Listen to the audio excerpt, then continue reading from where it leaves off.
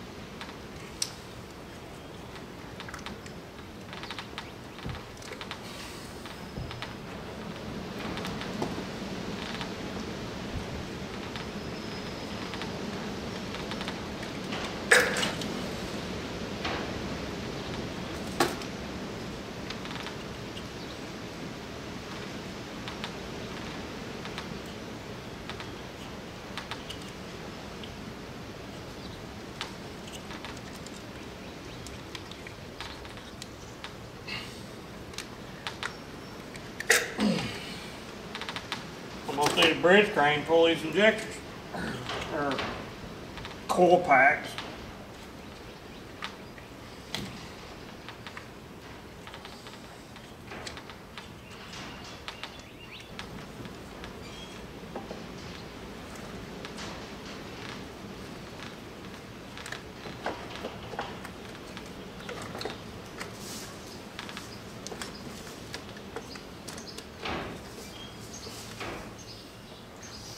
I remember when that goes back, the bolt's got to be in it because they won't come out past the firewall.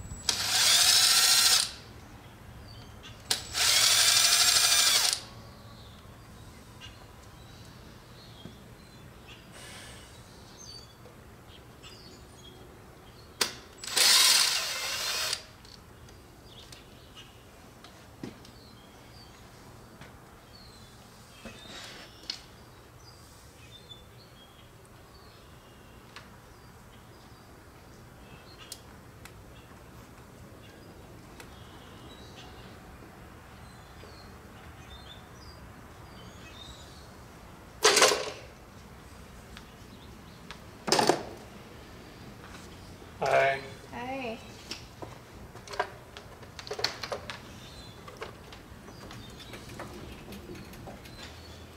Where's the rest of her?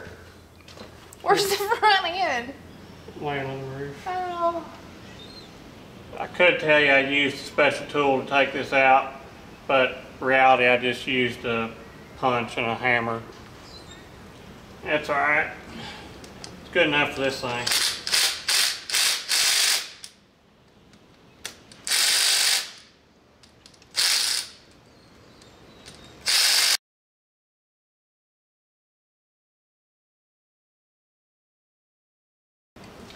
Plastic guide rails run your day, doo-dah, doo-dah.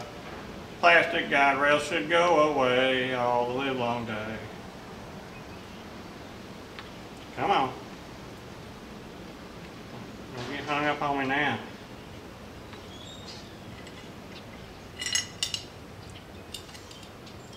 See if the screen's out of this one.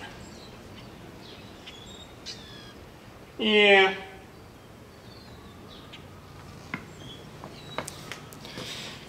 There's your another common failure. Screen's all obliterated and gone through everything else and chewed it up. Always nice.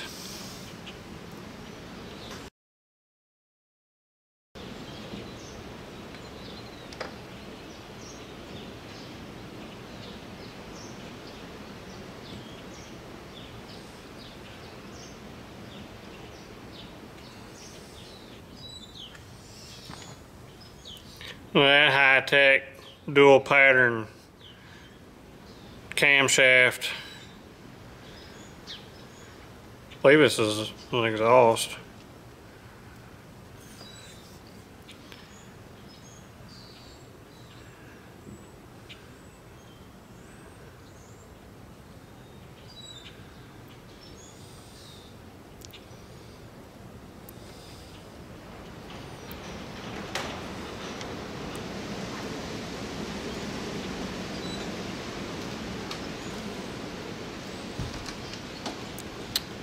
Shows significantly more wear on the low side.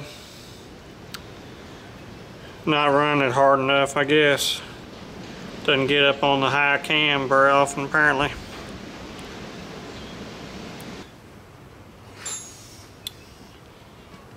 Well, that right there is why old Brian gets to work on this thing. Good old plastic. Nice and weak right here too. You can see there's just one little web there holding. Stress concentration around the hole, just waiting for a cold day to start. Pull hard on the chain, poof, gone.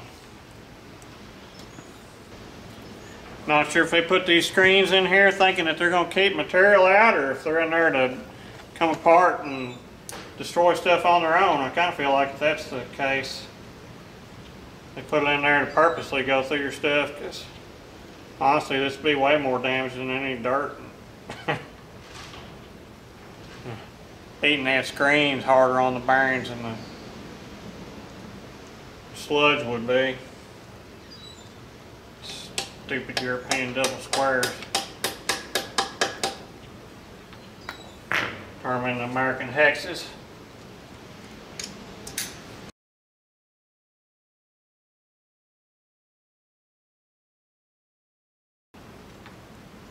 Actually, surprising bit of wear on that bolt, really. Where that plastic rubs up against it.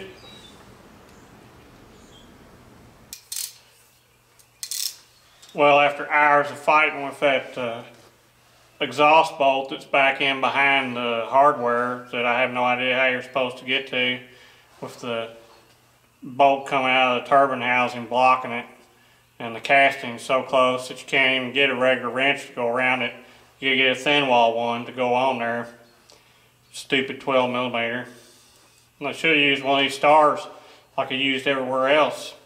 But oh well. They got some kind of bastard bolts in this cylinder head too. These T50s don't fit it. T55s don't fit it.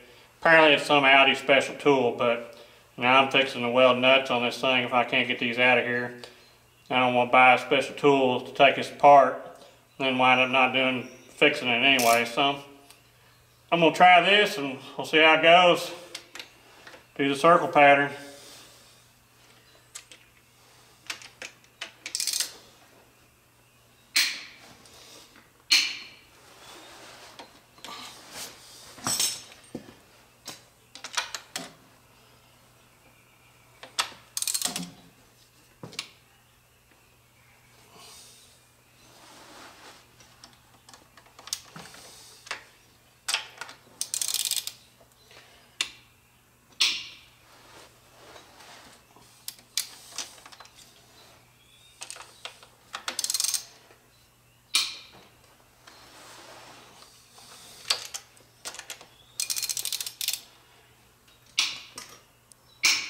Funny on it coming, just like a turn and a half where the head bolts come loose. This thing ain't come loose about a quarter turn.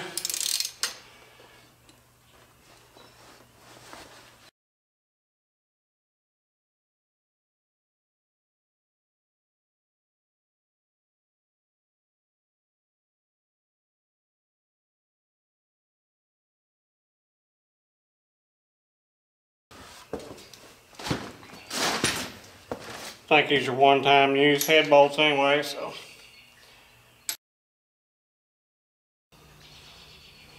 Kind of smell gasoline. Interesting. Well, I guess it didn't start, so probably has pumped cylinders full of gas. Once it lost compression. So I'll get my flashlight so I can see what all's hooked up.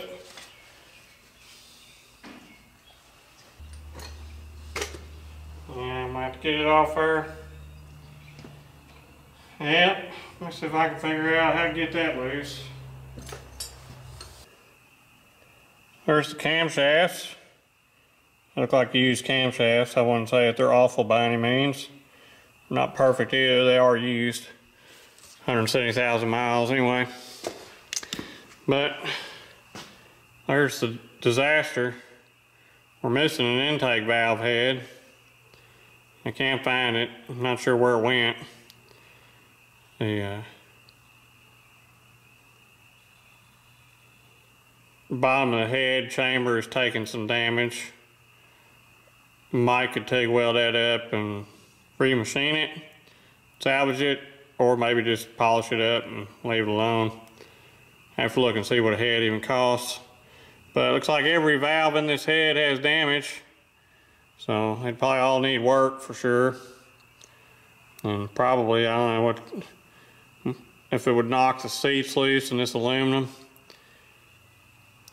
Be bad, get it all back together and have the seat fall out of the head and trash it all over again. That's not the valve out of it. You can see down in there where the intakes have tagged. And the exhaust.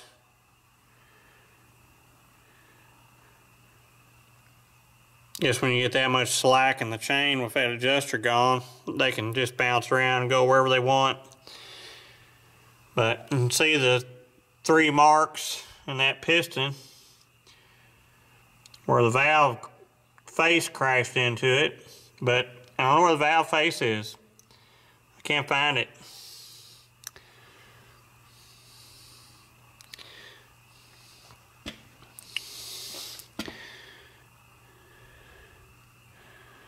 I have to go back and watch the video and see if I can find where it went. Surely it was in there. So I gotta do some pricing and figuring on this deal. See if it's even worth fixing or what to do here. If it's just slap a head on it, put it back together, call it a day. The pistons don't show any damage around the outside where the ring lands are, so I don't think it would pinch a ring.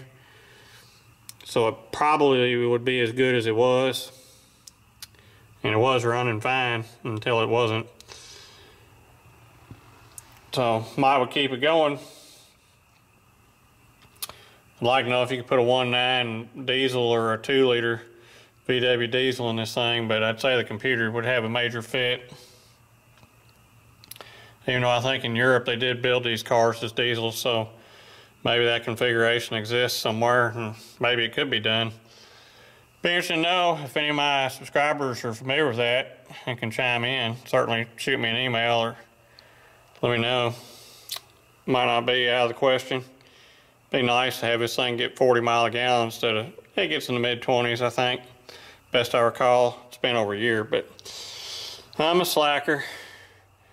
There's some dirt there, but I got all that in, taking it apart. That wasn't actually in the oil system. See where it all fell there. Anyway, well, I'd like to be able to say that took this apart and it's going to be a minor fix, but clearly that's not the case. We got some pretty substantial damage here, but could be salvaged. It is a used motor after all, and a used car, so